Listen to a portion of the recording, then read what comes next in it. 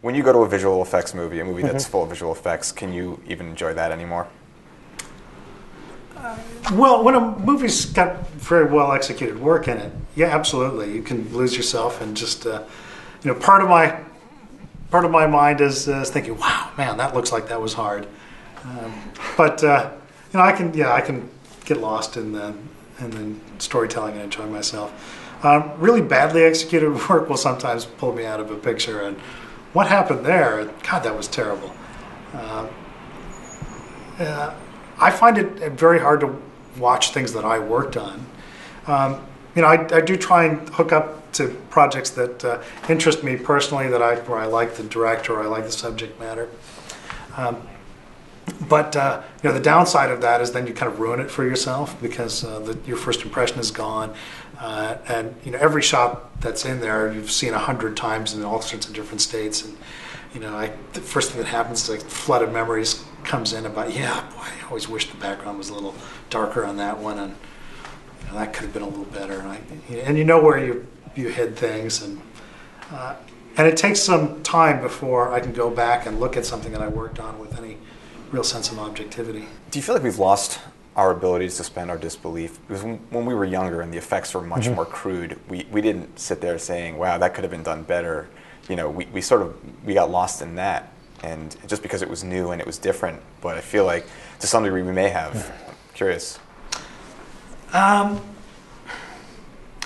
perhaps to some extent. I think that some filmmakers have gotten lazy, that now you can show everything where I think some of the best projects used effects more sparingly at very deliberate purpose, and now it's all about the spectacle.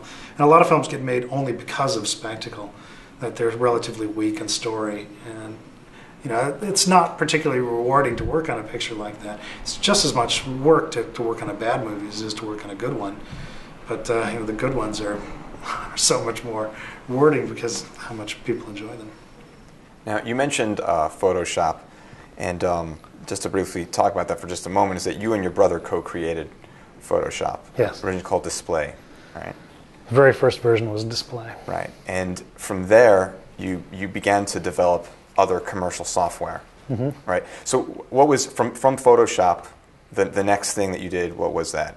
The first one I wrote was a tool for taking height fields, and so you could paint a height field in Photoshop, check your work, seeing it in 3D, and then exporting that as actually a 3D model that you could use in a 3D application. And it was a little tool I called CyberMesh. And it's a very small market. It didn't really make sense to build that into the application, but there was a small group of diehards that really needed something like that, and it was written to address it. The things that I wrote myself, like CyberMesh, and I wrote another exabyte transfer utility called Missing Link, and of course the lens flare renderers. They all started because it was there to solve a problem that I had actually in production. I wrote CyberMesh because I wanted a tool that could generate the 3D models from a height field.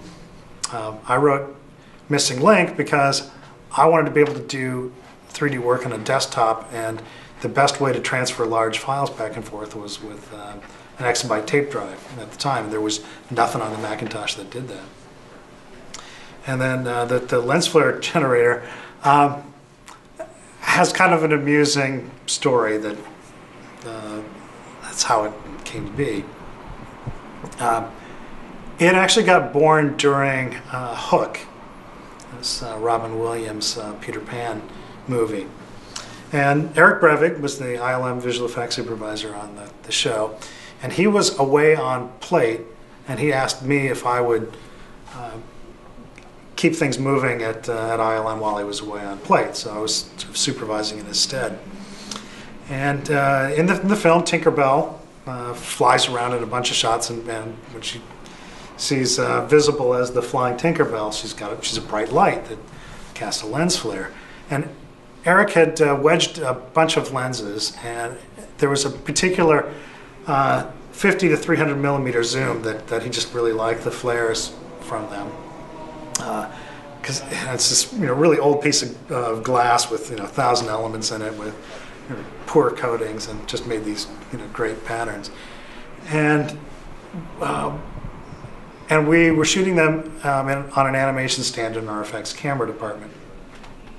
And we laid it out on the schedule and how long it was taking to shoot each one of the elements, because some of them were a little tricky to shoot, went beyond the available time that we had. And so we were looking at, well, should we set up another unit to shoot lens flares? Should we, maybe it's day and night crew, because we've only got one of these crazy lenses.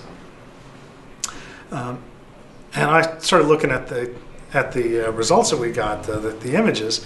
I was thinking, how hard would it be to write a program that would make this? And so I sat down and started writing what turned into the lens flare generator. And we did about half of the flares in Hook with this prototype lens flare generator. And then shortly after that was done, Star Trek VI was in-house, and there's the opening shot of the movie. There's this big bright flash and explosion. And our matte department had spent a long time shooting this beautiful lens flare that's whites out the whole frame and then has this very slow ramp. And they're actually kind of hard to shoot because the source that can flare out a lens completely, so it whites out the whole frame, is too large to also taper down very nicely. And so it was this multiple exposure thing with different sources, and it had taken a while to really get the curves just right so it had the right taper. And finally the shot came together, and the director looked at it and said, "Oh, this is really nice, but I don't like this reflection here and this reflection here. Can you get rid of those?" And, well, no, you can't, because it's just the character of the lens. And so Scott, having been familiar with the lens flare generator written for Hook, asked, "Well, could you write a simulator for this lens and copy all the elements except the two that the director doesn't like?" And so then I went in and did that, and that sort of became the second lens that was in there, was the 105 millimeter. And then there's some other project that came after that where I did the third one, and then finally I thought that it would be fun to build that into a Photoshop plugin, and I think it shipped with Photoshop 2. Let's see, the next project I used it on was Star Trek Generations. We had there's a short space battle between the Enterprise and this Klingon ship where they're firing photon torpedoes back and forth. And so I thought, well, to really make the photon torpedoes look like the ones that I liked a lot in the first Star Trek movie, the thing to do would be to write a simulator for that. And so I wrote a couple of primitives that let me do the little photon shards, and so all the photon torpedoes and Generations were done with this tool. And then I started thinking, having these hard-coated lenses in there is really a very limiting thing. In the end, these things are all built up out of simple primitives. That's what I'm doing internally. I'm just kind of stacking them together and doing what amounts to an internal composite. Really, the smart thing to do would be to expose all of that, to make parametric primitives that the user could stack and edit, and then if you wanted to get a different effect, I didn't have to go and modify code and recompile. So after Generations, I started a ground-up rewrite where I wrote this sort of primitive-oriented renderer with an editor to let you build them yourself. And the first thing that got used on was Mission Impossible. I used it for the headlight of the helicopter, and the helicopter flies in the tunnel. And so you talked about all these films that it was used in, that Knoll Light Factory. I don't think it was called that originally, but that it was used in, and over time it evolved because of those films. What other films has been used in since then? Oh, I see it everywhere now. You can hardly watch more than about 10 minutes of television without seeing 2 or 3 commercials that have it in there. It's used by motion graphics designers all the time. We've got the core code of the lens flare renderer is built into a bunch of ILM tools, and so it ends up being used on a lot of the projects that go through ILM. The Transformers films, the most recent Star Trek film. We used it on a couple of shots on Avatar as well. Yeah, what do you think it is that makes a piece of software that costs a few $100 being used in hundreds of $1 million movies? I mean, what about it makes it so good, do you think? Well, it's a relatively simple tool that it performs an important function. These massive overexposure generates these internal reflections that people see as lens flares, and you know, you don't get them automatically in a computer rendering. This is something that ends up being added to get higher levels of realism. I think the lack of those kind of artifacts were something that really stigmatized computer graphics as looking artificial, and when the first versions of that became available, both the Photoshop plugin and Alan Hastings wrote a renderer for Lightwave that was a fairly direct copy of the lens renderer that I'd written for Photoshop. As soon as that became available, you started, the artists, as soon as you make it easy to use, they'll use it to help, give that realism to a lot of shots. And it got horrifically overused to the point where, it's you'll take a hit if you include one in a piece of art. In fact, I was going to talk to you about that. I once, when I was first starting out, I read a top 10 things not to do in your reel, and one of them was to use lens flares. Don't use lens flares in your reel, or you're not going to get work. Don't use them unless you know what you're doing. That's, it'd be hard to look at a feature film that doesn't have a lens flare in it somewhere. Either whether it's the guard with the flashlight sweeping it across the camera, or the headlights of the car, or the sun, or glints off of glass, but they're everywhere in movies. And there's some directors, Stanley Kubrick, for 2001, wedged some horrific number of different lenses to get a particular flare that he liked for using on the headlights on the pods. Now, we talked about the realism that you really like to inject into your work. What in this flare generator? What have you put into it to really simulate realistic interactions? Well, a lot of the primitives that are in there came from studying real lens flares in various different films, and for a while, anytime we were working on a project where there was a real photographed lens flare in it, I would grab a frame of that and spend some time trying to exactly duplicate that flare. And in places where I was having trouble, there's really missing a primitive that I need to be able to get that particular look, I would code one up and add it to the flare generator. So what are you hoping to put into the next version of Knoll Light Factory? Well, I think it's high time that the tool did high dynamic range. So floating point calculation is probably one of the bigger ones. And as we've been using the tool ourselves, we've been finding that to really get the flares to look super realistic, there's a lot of pre-processing that gets done. We end up rendering the flares as lots of separate elements and combining them with various noises and other effects to kind of stack up into something that really looks completely real. And I think that the intent is to try and build a lot of those same things that we're kind of doing as elaborate After Effects pre-comps and build them right into the tool so you get it straight out of the renderer. You use After Effects a lot yourself? I do, yeah. Because you mentioned earlier that you did the warp for the Enterprise. How often do you find yourself actually sitting down and really getting into it and doing that? Not as much as I'd like. I do occasional little side projects, either freelance things for friends or just hobby projects. And generally the compositor of choice that I use is still After Effects, mostly because I'm just really familiar with it, and it does a lot of the things that I want to do. It does them very well. So word on the street is that you're working on some kind of motion control rig for lens flares. Well, a few years back, I back when I was starting on episode 2, this is the first big feature film that was shot with digital cameras, it occurred to me that we should be shooting our motion control elements with digital cameras as well. And the first thought was we should try a digital still camera. And for a variety of reasons, it ended up not really working out that way, and we ended up shooting the motion control elements with the same HD cameras we shot the rest of the movie with.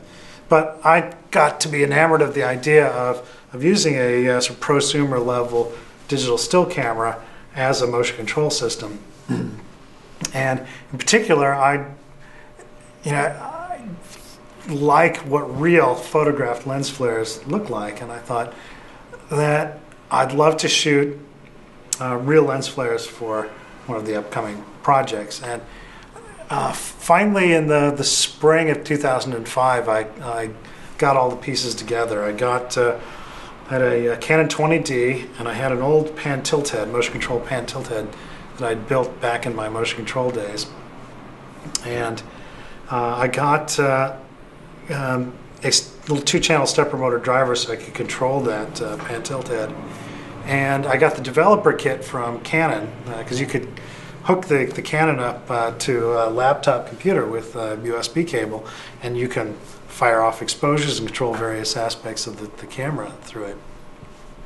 So I spent a little time writing a piece of software that let me control the camera so I could fire off exposures and pan it around. And I built a flare box, and this is just it's 4 feet deep, 18 inches wide, 18 inches high. It's lined on the inside with black velvet, and on the back of it is a white LED. And I can control the brightness of that LED with pulse width modulator card that I can talk to from the laptop. And so I wrote a little application that would let me pan the camera wherever I needed to put the light source, wherever it needed to be in frame, and then control its brightness. And I used it on Pirates 2. So all the lens flares that you see in Pirates 2 were actually photographed on this rig. And I'm using that rig right now to shoot some high dynamic range lens flares to help me get ground truth for the HDR conversion that we're doing to KLF. You're talking about using an LED, but do different kinds of light affect the way the kind of flare that would be created? The biggest difference you see with the source of the light is the color of it and then the size. And so out of the box, the flares that you get from the light factory represent a very small source, essentially a point source. Then you get these very sharp, well-defined elements. And the larger your light source, the softer they all become. So that's actually one of the other areas I'm intending to take the product, is to do a better simulation of areas. You worked on Avatar, which is, visual effects speaking, is probably the best film ever made. So after you do something like that, you work on a film that's that fantastic. Are you done? Like, what's next? Like, what motivates you to work on a project that comes your way? Well, I look for new challenges, things that are visually exciting, or they're sometimes it's relationships. It's working with a director that you like because you enjoy the process. It's one of the things I've always loved about visual effects is that it's almost never the same thing twice. You have new challenges all the time, and it's always kind of a fun exploration process. With the ease of creating visual effects on a consumer level computer, you really can do a lot with that. Where do you see the future of practical effects, stuff done on set? I think the best films are a good mixture of the two. And I've always had good relationships with the special effects department on films. And if you're not too precious about who does what, you can be smart about having the right balance. Where it's best to do something practically, and where that hands off well to visual effects. If you try and go all CG, it often looks like that's what you did. Here's a question that I know the people watching really, really want to know the answer to.